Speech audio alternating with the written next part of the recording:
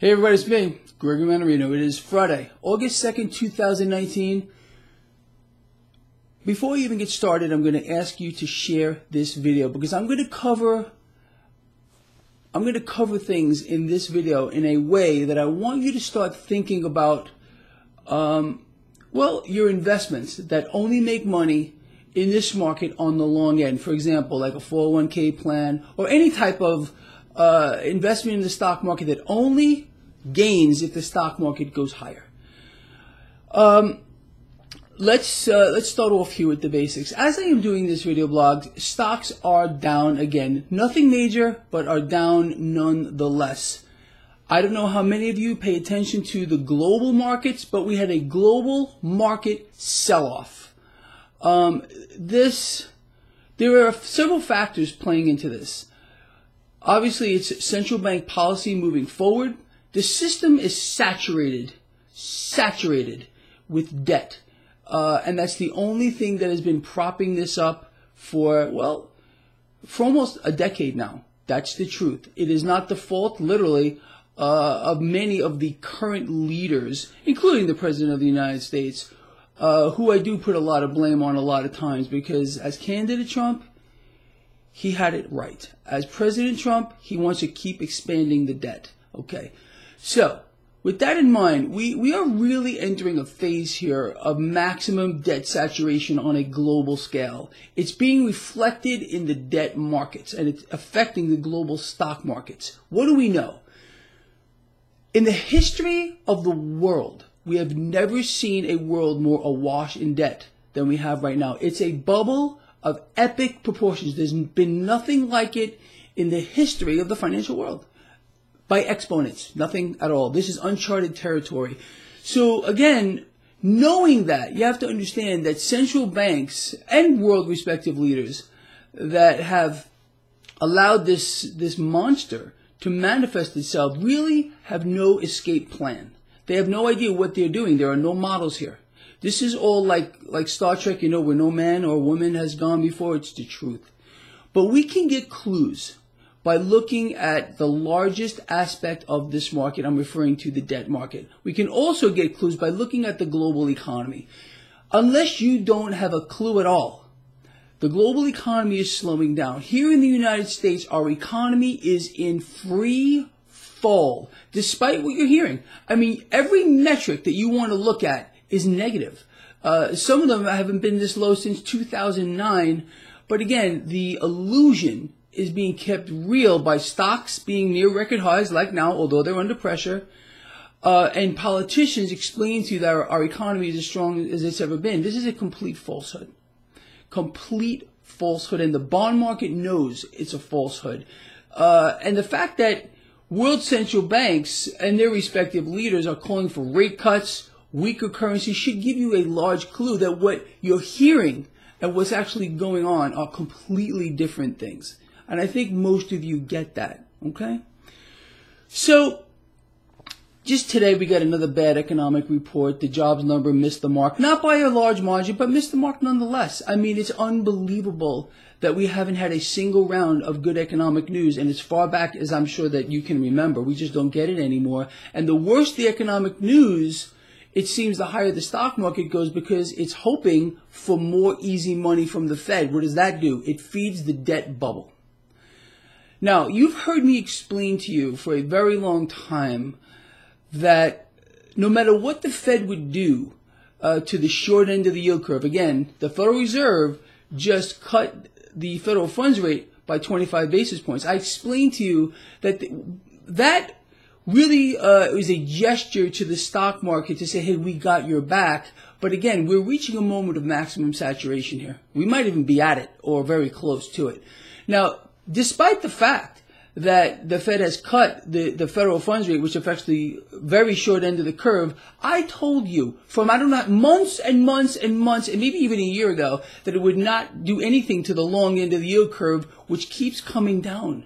Here, let me just show you this. Let me show you what I'm talking about. Visuals are always good. Let's start off here with the 10-year and the 30. 10-year, 1.87, and the 30-year 2.4. You see that?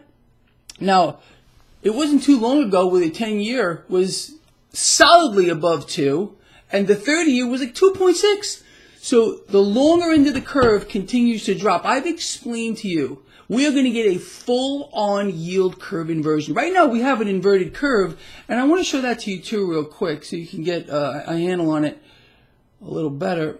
I want you to look at the 1 month. 2.116 is yielding much, much higher than obviously the 10-year. Okay? See the 10-year? So the rift in this yield curve is pretty incredible. Now I want you to focus on something else. Look at the 2-year, US 2-year, 1.72. Look at the 10-year, 1.87. The reason why the market participants haven't been flipping out is because they're waiting for a 210 inversion, which is going to happen, okay? And that's really a lot of the premise of this video here. When that happens, or when we start to get even closer to it, people are going to start to panic and they're going to start to dump stocks. We've seen this before. You understand? So what is the question? The question is very simple. For those of you that have an interest, a 401k plan or an investment that only makes money when stocks go higher, you have to ask yourself this. Do you believe the stock market is more than likely going to gain 20%, let's say, over the next year or so, or is it going to lose 20% in the next year or so? Gauging from what I'm looking at now, with regard to the yield curve, I think the odds are greater that we will lose 20%. And it could be much, much more. Again, no one knows where the bottom is in this market. And why am I saying that? Again, the last meltdown at Dow 6,000 is when the Federal Reserve stepped in here and started buying everything. Dow 6,000. The bottom could have been Dow 2,000. We don't know where it is. We're at near Dow 27,000, 26,000 and change right now. The bottom could be Dow 2,000. I know how extreme that sounds, but we are in an extreme environment. We've never been here before. So you have to ask yourself, again, I explained to you yesterday that I do not believe there's a single one of you out there, and I'm not putting you down, but no one is smart enough to know exactly when they should pull their cash out of the market. It's greed. You understand? If you are happy with your returns in the stock market right now, and I'm sure most of you are, that have a 401k plan, I mean, we're at near record highs here. Are we going to be able to maintain this in an environment where rates keep dropping like this and the Fed is powerless to stop the long end of the curve from dropping, and we are going to get a 210 inversion? It's happening. Look at my record, all right? I've been explaining to you blow by blow what would happen to this market before it happened, and I have not been wrong. So what I'm trying to make you understand is I know what I'm talking about. I have a following around the world, over 90,000 strong. So I'm saying something that people are connecting with. So I want you to think about these things as well. Don't let greed overpower you. Greed is not good, okay? Although it seems it's legal, right, from the movie Wall Street. But you have to really start asking yourself where you believe the stock market's going to go. Now, you've heard me tell you about record high, record high, record high, record high, and I've nailed it over and over and over and over and over and over and over again.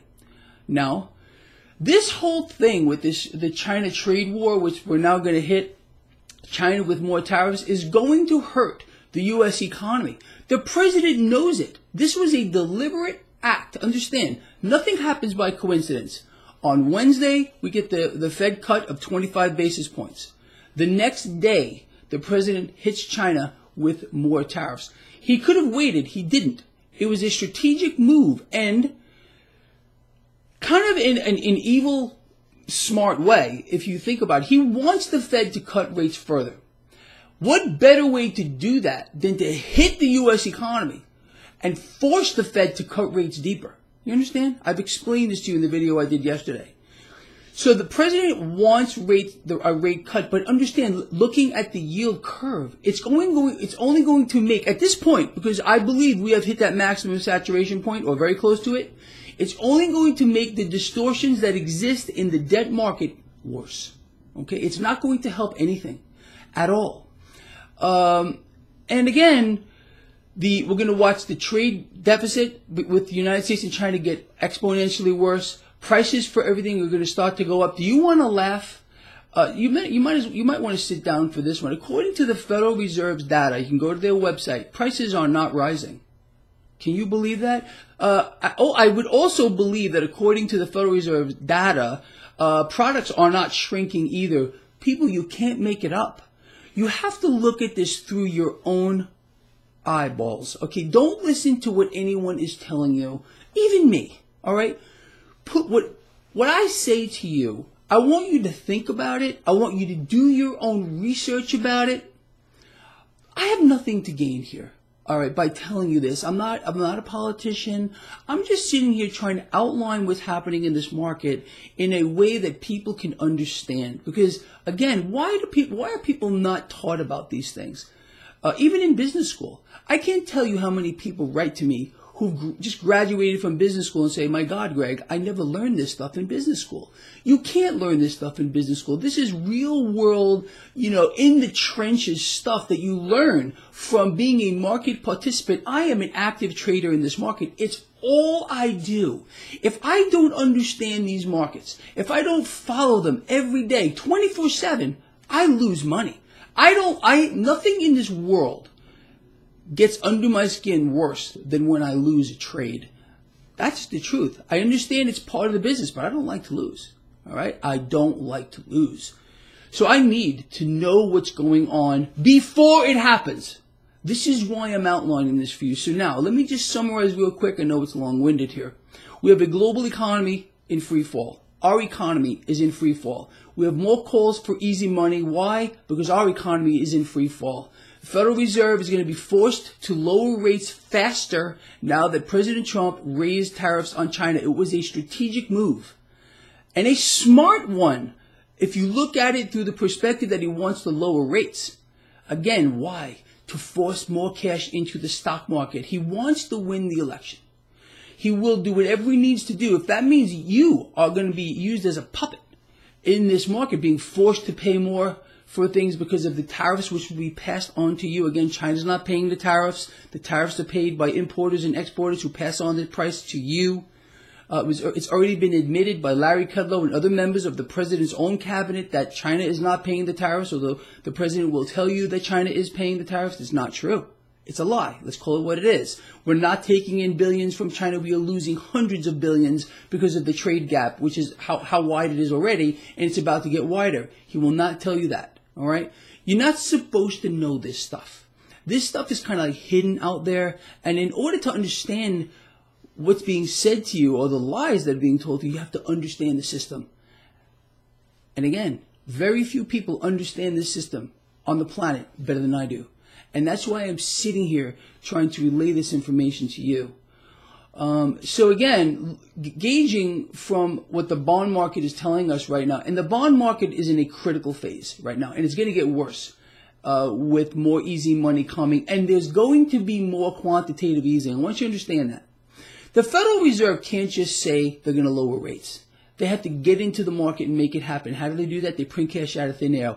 But the next phase is going to be an out-and-out quantitative easing where they're going to get in here and start buying more debt. Not just that. I believe the Federal Reserve has been doing other things under the table with other central banks, buying each other's debt, keeping it off balance sheet to make it look like their balance sheet shrinking, which I don't believe is happening. Their balance sheet runoff, which they talk about all the time, it's a falsehood. It's not happening. But the Federal Reserve is going to devalue the dollar, and I've explained to you this is their next phase, and that's going to be an absolute overt, in-our-face quantitative easing to stop the bleeding. But you understand, they're out of bullets. And the only thing we are looking at, you and me, is a worst case scenario, an absolute total system meltdown and lockup. Again, a credit freeze is also coming down the pike. And the Federal Reserve at this point, in 2008, the Federal Reserve was able to unfreeze the credit markets by massive capital injections. Right now, understanding that the dollar is a unit of debt, and the debt market is in the largest bubble in the history of the world, and it's flashing, it's flashing right now that there is a problem, the Fed will not be able to do it. No amount of capital injections can unfreeze the credit market at that particular time, so you will not have access to any of your cash at all if you have it locked up in a bank. It just stands still. So we are right now, people, looking at a worst-case scenario unfolding in front of us here, but you have time. So I don't want you to freak out. I don't want you to panic. I want you to think. That's all I want you to do. I want you to think about, if it just boils down to what your 401k plan is doing, and for a lot of people, that's what it is. A lot of people I talk to, it's about their 401k. It's about their investments on the long end of the market. Do you think this market has a greater probability of rising 20% in the short term or falling 20% or more in the short term? Gauging from what's happening in the debt market alone. This China trade thing is a new dynamic in the market, and it seems to be escalating. China is not going to back down. Let me explain that to you now. All the talk, all the rhetoric that we've been hearing from our president and others about China wanting a deal badly, this was the president, about how easy it is to win trade wars. It's all been a lie to string you along so you're not able to see the things I have outlined for you right here. Now, the Fed is going to cut rates further, and again, deeper, much deeper, and we're going to get this new quantitative easing, dollar devaluation, which is going to literally probably put the final nail in the coffin of the middle class, who are being used as pawns on a grand scale here. And all it's going to do is, again, allow the corporate America and the military-industrial complex to get richer on our backs. You understand? It's a very simple concept to understand, but let's just put all that aside. I want you to ponder this, gauging from what you're seeing in the bond market, gauging by the fact that we are going to get a 210 inversion and the market's going to start panicking. What do you need to do with regard to your 401k plan, with your investments that make cash on the long end of this market, knowing that you are not smart enough to pull your cash out at the very top? This may be the very top of the market. I'm not calling for a top, but this may be a top. So you really want to ponder this. You want to sit down with your family members, with friends of yours, co-workers of yours, whoever it might be. You want to sit down today, over the next couple of days. There's no emergency here, but we're getting close to an emergency. And think about what you want to do and how you can protect yourself. There are many avenues that you can take here if you're in a high-risk investment portfolio. You can fix it. You can sit down with your investment advisor, who I would be willing to bet, if you follow this blog, you are so much smarter than your investment advisor that he or she, you would leave them probably dumbfounded at the end. It's the truth. They don't have any idea about this. Again, none of this stuff is taught in business school for the most part. Anyway, look, I know this is a very long video, but I think this is probably one of my most important videos I've ever done.